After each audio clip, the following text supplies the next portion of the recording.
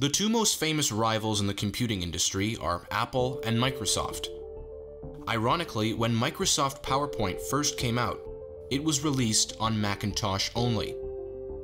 One insider said that people would go out and buy a Macintosh just to get access to the software.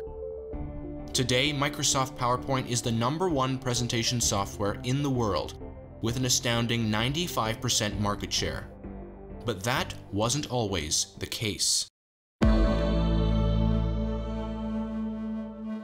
In 1987, after a couple years of ideation, Silicon Valley startup Forethought Inc. created a presentation software for the relatively new graphical personal computers. The name for the software was the easy-to-remember Presenter, but they had to change it last minute because it had already been trademarked by somebody else. Instead, they went with PowerPoint, empowering everyday people to make a point on their PC.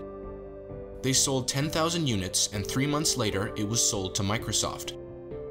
This was Microsoft's first major acquisition, but it wasn't an easy decision. In fact, Bill Gates himself was against it. Microsoft wanted some form of presentation software, but Gates had envisioned the ability to create presentations as a feature of Microsoft Word, not its own program. Fortunately for Microsoft, their head of marketing for the applications division disagreed, and Bill Gates finally changed his mind. PowerPoint was acquired for a cost of $14 million, which is around $32.5 million today.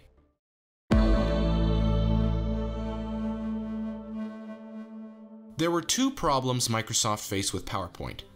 The first was that they had very low market share, and the second was that they had insufficient distribution. So, what changed? The first problem was solved with the incorporation of PowerPoint into Windows. They obviously owned both of them.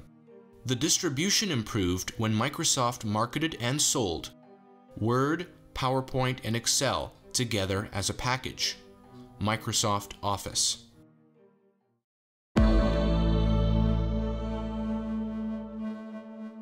PowerPoint has a 95% share in its market, drowning out the free Google Sheets and the free on Mac Keynote.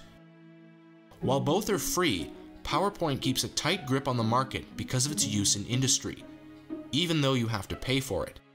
Its competitive advantage is that Microsoft Office captured the corporate world and never let go. But the big question is, whether you use PowerPoint, Google Sheets, Keynote, a soapbox, or something else, what point will you make?